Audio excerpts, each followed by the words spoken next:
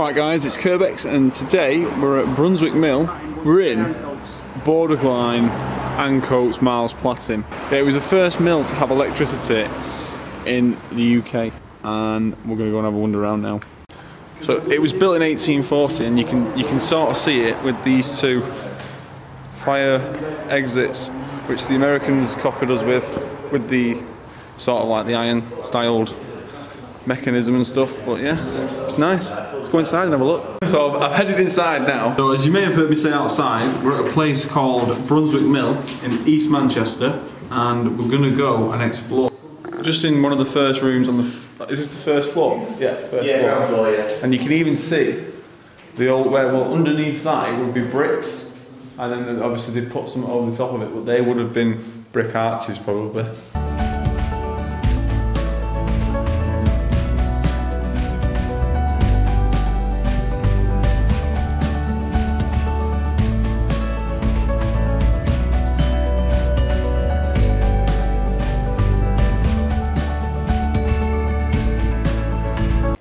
So, we've got to the lift and we're going to take it up once it's free to the top floor I think. Might be able to get some photographs from the roof, but we'll go and have a look and we'll see what we find.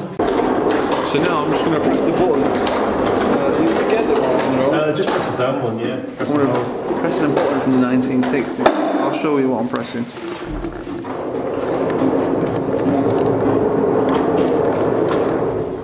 Connor's going to open the door to the old lift. Let's go inside and have a look. Okay, so we're in. Oh, we're going up. It's moving. I don't know if you can see that there behind there. That's first floor, so that'll be some of the studios. So this is the first floor we're going past. It's quite cold as well in here. Like, you can feel the draft, you know, from the shaft. Yeah. There's some textile studios on these floors. I don't know if you can hear the actual, all the little bits of machinery and that working to pull us up. If you look behind though, you can see us just slowly going up.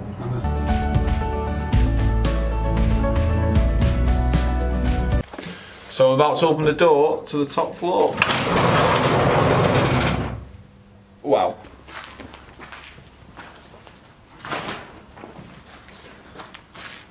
Is the floor safe? Yeah. We're being what's common. What are these called? These I forgot the name of them. These iron like. Oh, the pillars. Yeah, the pillars that are basically holding the roof up. Look at the rust on them. Wow. It's a massive space though, isn't it?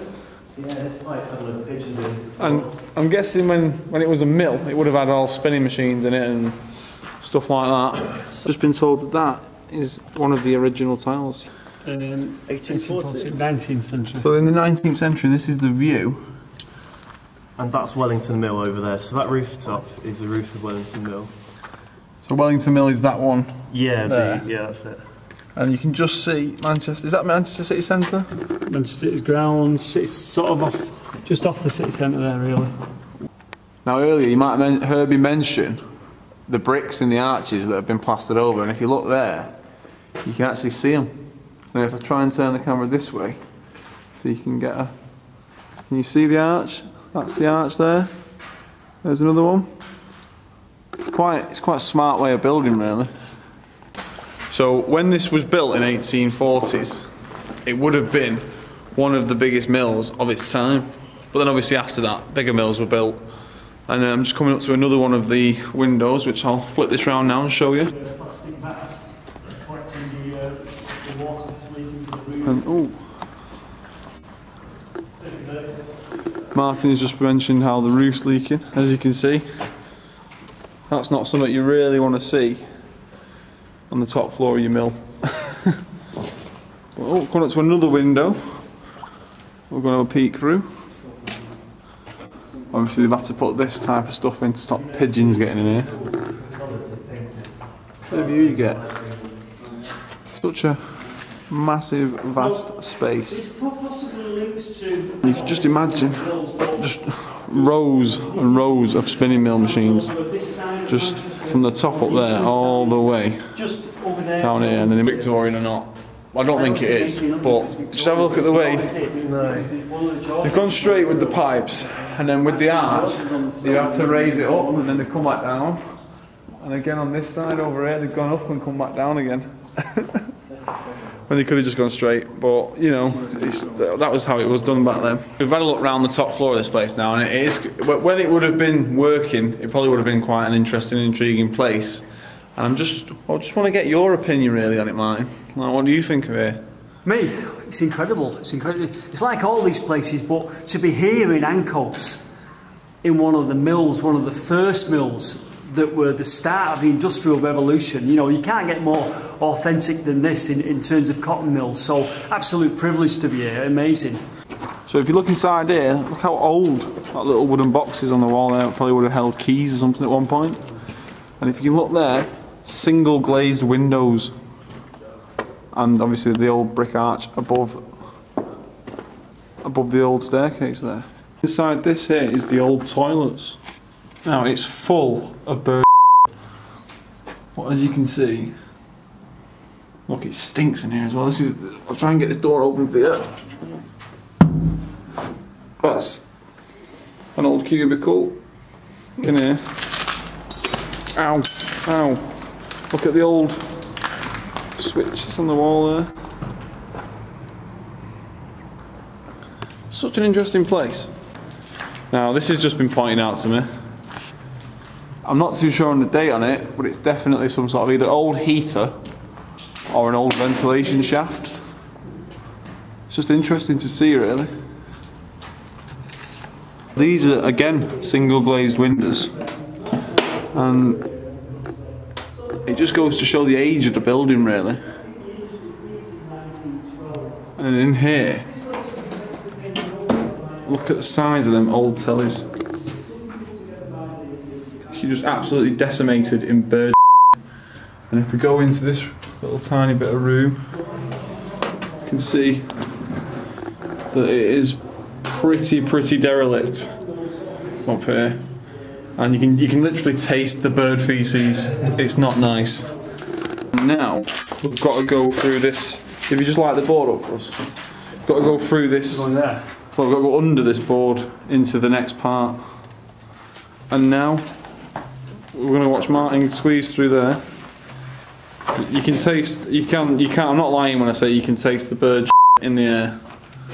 And now I've got to squeeze through this little gap. Oh, would you lift the board a little bit? Yeah. There we go. Oh, wow. There's another dead pigeon. Wow. We could have just jumped through there. Look at that stair shaft. Look at that. Some old British engineering. And that ceiling on the roof. Just pop this torch off. Ceiling. So it's actually wow. It's actually worth coming through because we're in a kind of a staircase now. Another dead pigeon there, or a dead rat. It looks like a pigeon though. Beautiful arch there. Love it. Absolutely. That is quite. Now I don't know if you can hear me talking over Martin. Some craftsmanship there. But he's just currently talking about. You see the arch above the old stairway there. It's pretty beautiful. And then it even carried it on over here. And that is rounded. Oh my god, there's a pigeon behind me, Jesus Christ. There's so many pigeons in here, it's unbelievable. Shot. I'm just gonna have a look. Before you go down there, can I get a photo? Yeah, what's that? I'm just gonna... It smells and tastes so bad in here. Oh, just walking down the stairs now. And wow. This floor is even worse.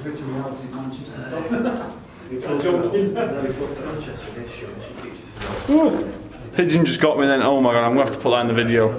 Pigeon just absolutely scared me senseless. Look at this room. Could you imagine all the machinery in here just pumping away and whirling away?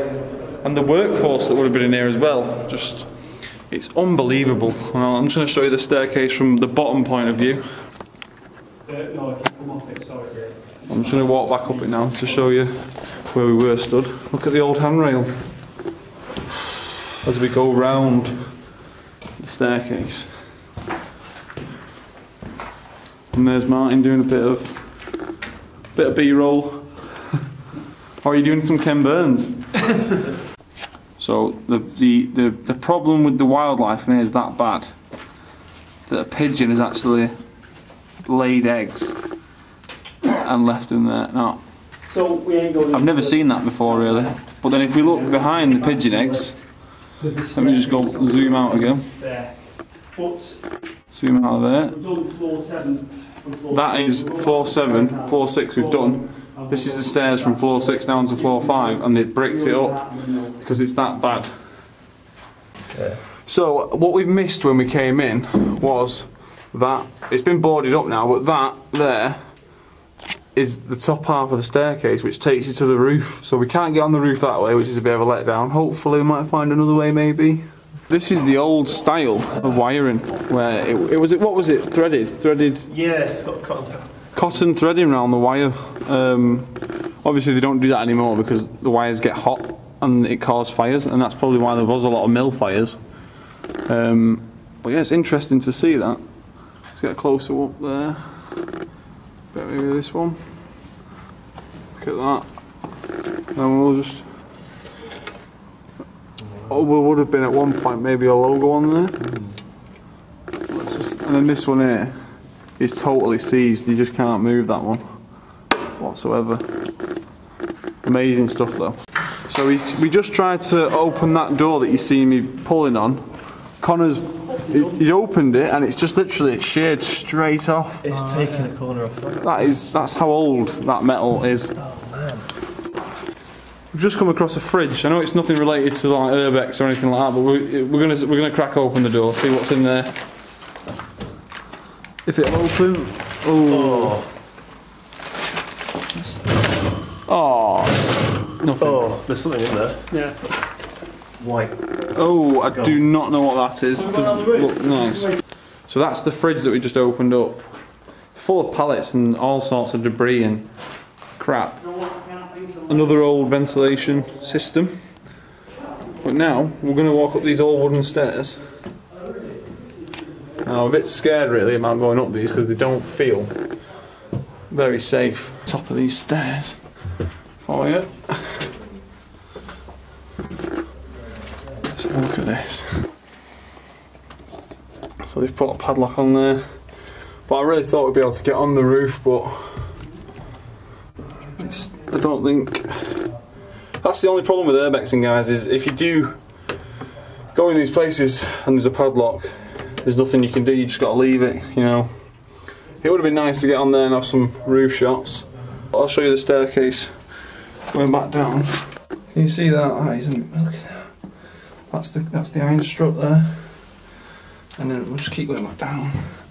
You can actually see these. I think these ones on the bottom might have been built newer. They don't feel very safe at all. Ooh. We're back onto this. Let's have a little look around in here. And look at that door. I can't believe. That's probably been there for years. Like, it actually is amazing, this place. I love going in old buildings. And I love walking around them and exploring them and finding out a story behind them. And it's so big. Can you hear the echo? But hopefully we will be able to get on the roof one day, because I bet the pictures you'll be able to get from there will be amazing. So amongst all the we found a newspaper. It's from 2005. I don't even know if you can see that. Don't even know if you can see it really. But I'll just show you some of the other. There's a sign over there as well, or something. I'm not too sure what it is, but.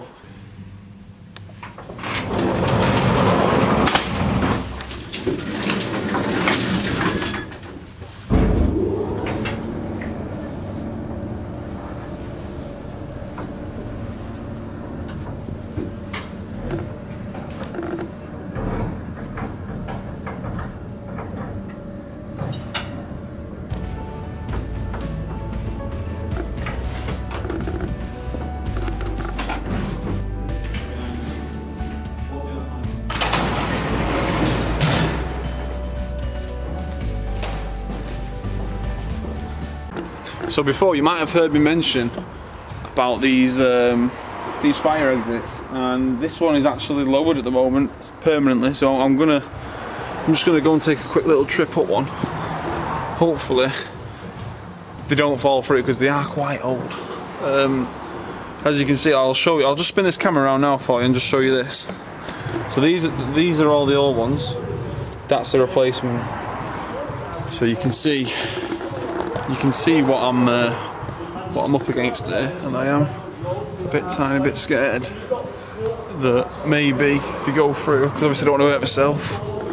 So we're on the first tier now. I'll just show you around quickly. Now this part here, this lower part, which is 1, 2, 3, 4 stories high, this, back in the day when this was a functioning mill, was a... Just have a look at the size of this place. So this part here was...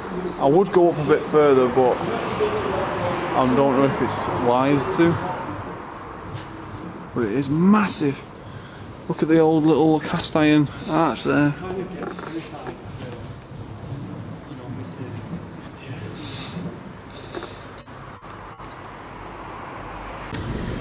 So guys, you're with me, Curbex. You've been with me for the video, and now we're going to go and take a look at something called Wellington Mill. It's just around the corner, and I've been told we can get on the roof. So hopefully, because we weren't able to get on the roof of this mill, but other Connor is saying that there is a high chance of us getting on the mill. Sorry, getting on the other mill's roof. So I look forward to it, and I'll see you up there. Alright guys, so before I did say I'd show you from the outside Brunswick Mill. So as you can see, it's behind me there. That's the entrance. And if you look over there, that's where we've just been, up around that top bit. And I think we didn't go in that side, but we did go in the top part up there, which was very interesting.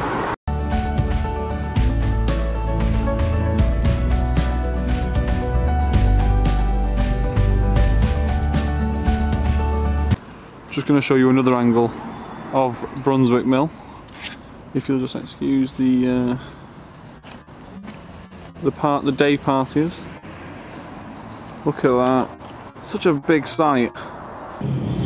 Again, Brunswick Mill. I keep saying Brunswick Mill, but that's what I'm showing you. And if you look down here, you can just see over there through that gap, that's the Ashton Canal. But we'll go and take a closer look at that from the other side of this roof. Look at the water tower. You can't really see it. Look at it over there. It's just so big. And obviously the water tower was an early form of sprinkler system, if you don't know much about mills and stuff like that. So if I just show you this now, you can hear the music being played, because obviously that mill there, the first 2 floors are rented out to you know, university people, musicians, whatever, whoever wants to needs a space to do their own thing. Yeah, that's basically what that is used for now. A couple of swans, I think they are, or ducks, or geese. I think this is the end of the video anyway. Hopefully I'll see you in the next one and you enjoyed this. And well, this has been Brunswick Mill. I hope you enjoyed it, and I'll see you later. This has been Curbex, and I just want to say thanks for watching, and feel free to subscribe. And I'm going to leave you now with a few pictures of some spinning mill workers.